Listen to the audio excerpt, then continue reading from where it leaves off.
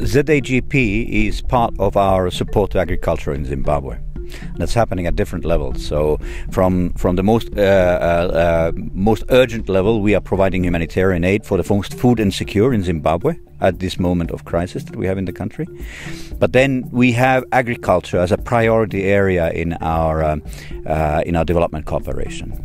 So we have these various programs. We have programs that are looking at and supporting the most the communities and improving better farming methods.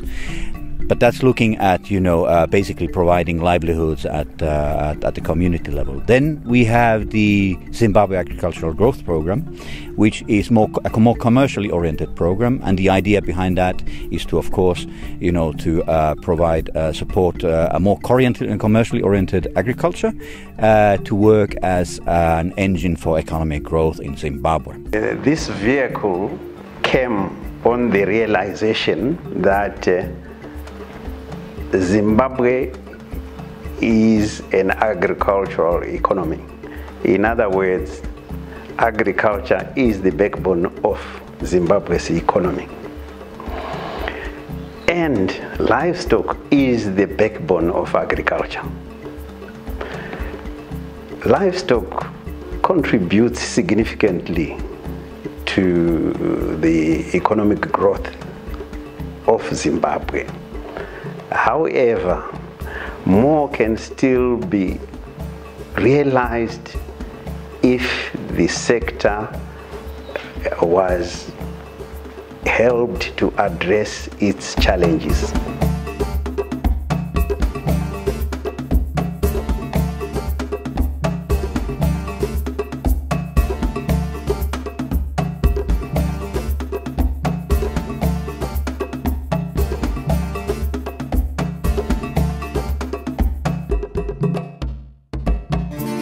The project seeks to create a robust, competitive beef value chain that promotes enhanced trade, employment creation, food security and inclusive green economic growth by 2023 for 25,000 cattle farmers. The key strategy of the project is the establishment of cattle business centers, otherwise known as CBCs, in rural areas managed by private sector companies.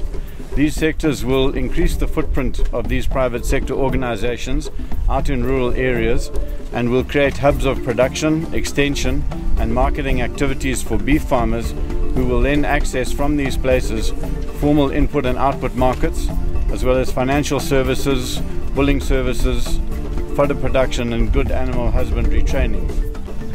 Other interventions that we are undertaking seek to enhance the policy environment to reduce compliance costs, formulate a national beef strategy, establish the Zimbabwe Beef Producers Association, as well as an online marketing information management system.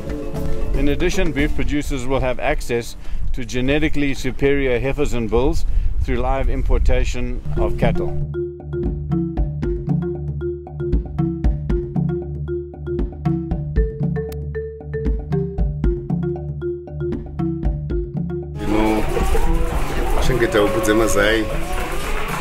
Asi nekuda kwefeed manje taichengeta 1,000 to 2,000.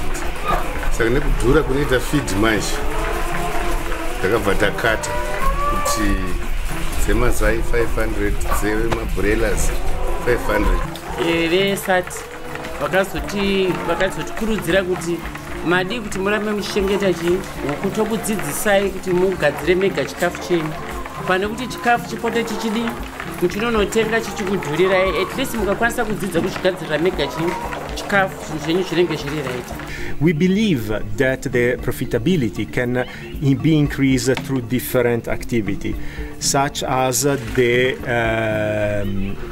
reduction of the feed that normally is the 70% of the cost of the production. And to improve the green technology that allow us to reduce the use of charcoal and wood. For the feed production, we are going to work with two different strategies. One will be to group together the producers, that they can access to the feed direct from the farm, from the producers, so they can have a better price. On the other side, we think that for the producers that are very far away from the markets, the solution would be the local feed production. Then another problem that the producers are facing is regarding the policy. With our aim of grouping the producers together, the aim is also to bring the voice of the producers to the decision makers to have a better understanding of what are the needs of the poultry producers.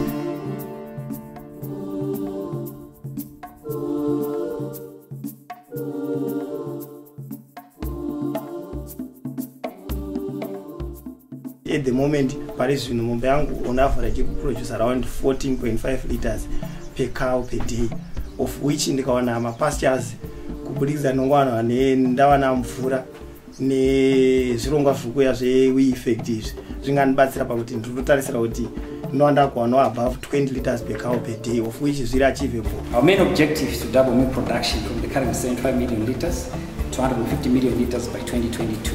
We're also trying to increase productivity, production, profitability, and access to finance by all dairy value chain players. We're going to do exhaustive trainings from farmers, transporters, processors, all the way across the value chain. We also have a matching grant facility where we assist large-scale processors and large-scale farmers to buy productive assets to assist at least 10 outgrower schemes. In the second window, we are looking at new collection centers and small-scale processors. Here we do a 70-30 match where we give 70% grant to the beneficiaries to buy productive assets. The last window we're doing is for heifers. So we're buying 500 in-cow heifers, which will make the beneficiary will match on a one-to-one basis. We also have semen, for which we have 4,000 straws conventional and 4,000 sex semen, which is going to be accessed by farmers at half the price. For 2019, we're producing a position paper on cost of compliance and also on land rights. So every year we're doing position papers to lobby government to reduce cost of dairy.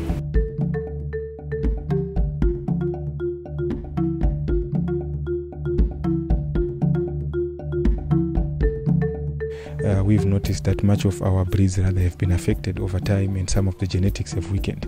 And part of what we're working on is to promote improved breeding practices amongst the farmers and also availing the genetics so that farmers could be able to breed.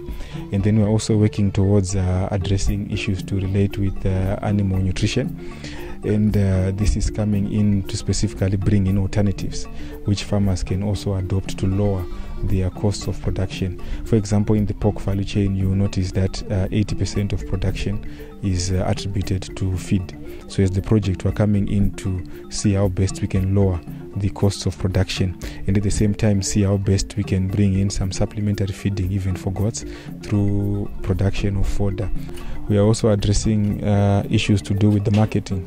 So the project will also be setting up some farmer-owned institutions. We are going to be setting up the pork producer business syndicates and also the goat producer business associations. So we saw an opportunity as Komborero Farms that we could be that bridge in terms, number one, commercializing the goats in the smallholder farmers and in other commercial farmers as well, and certainly, giving them the necessary skills, the necessary knowledge. So we train people here. We also supply the breeding stock. We supply breeding stock to any farmer that requires to obviously start up or to improve their breeds because we've got top genetics here. We are trying to commercialize. We are going to support this program to ensure that the farmer, the goat farmer in the smallholder sector now understands that with my 5 goats, in the next 2 years, I should be able to have 50 goats. And out of those 50 goats, what is the optimum number that I can keep within my resources?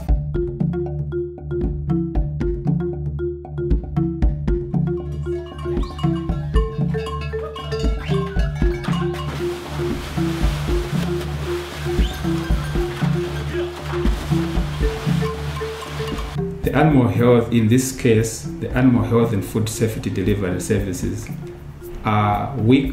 The SAFE project is actually focusing on the 2 main areas of animal health and food safety delivery systems. So the SAFE project is designed to deliver into the 4 main areas. The first area is strengthening the policy and regulatory frameworks. The second area for SAFE to deliver on is building capacity of both the public and private sector structures and systems. We will focus on retooling the respective institutions in terms of providing the inputs that they need to use in order to be able to deliver the services. And this includes developing or improving on the standards operation procedures and the guidelines. The third area is the establishment of a functional integrated information management system that cuts across the two ministries, that also cuts across the respective units within the departments. For example, the laboratories and the field work, especially in the Department of Veterinary Services.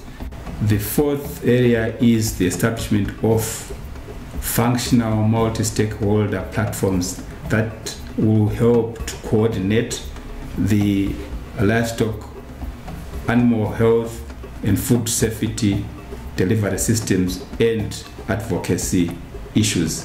The involvement of the private sector will be key in this aspect.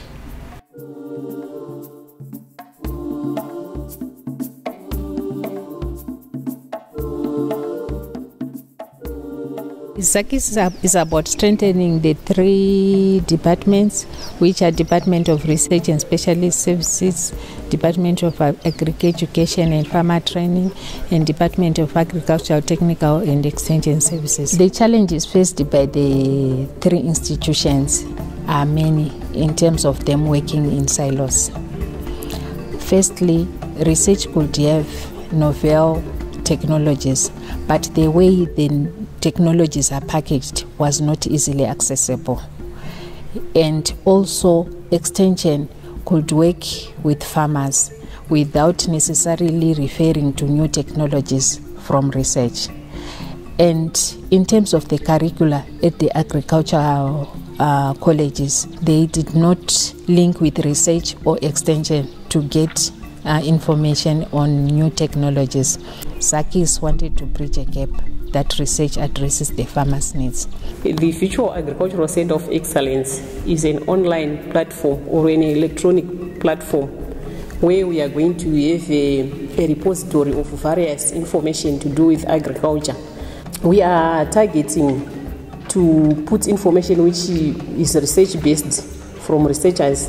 Then we also have the academic information where we are targeting the academia. We are also targeting the students, the farmers, and the general public. So the content categories, or what we are going to be uploading in the Future Agricultural Center of Excellence, we are going to be having some documents in form of publications, manuals, pamphlets, booklets, multimedia videos, and audios. The Agricultural Centers of Excellence, they were strategically established, one in the northern region and the other one in the southern region. At these centers, we have private sector that can also come in and demonstrate or do their trials.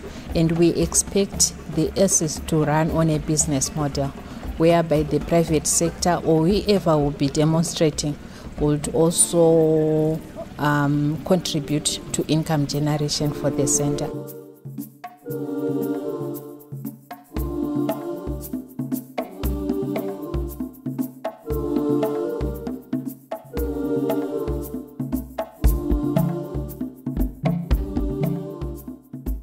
The ZAGP fits in very well with the ministry strategy in the development of the livestock sector, in that when the institutions are empowered, that will be the veterinary services, for example, the livestock department, when we are empowered, is expected, as it is one of the outcomes of the program. It will translate into more extension services going into the farmers' operations.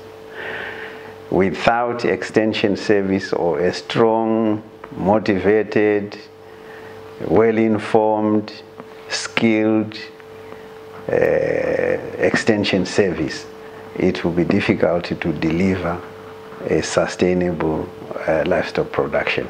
But the ZAGP goes to do that exactly.